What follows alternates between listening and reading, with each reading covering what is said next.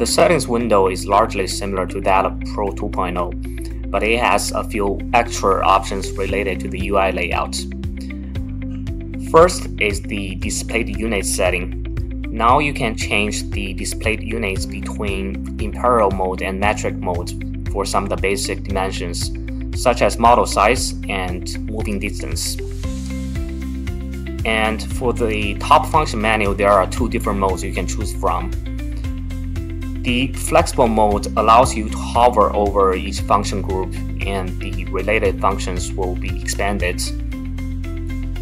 Or you can switch back to the classic mode, where all the functions will be displayed all the time and you can click on different function group to display the related functions.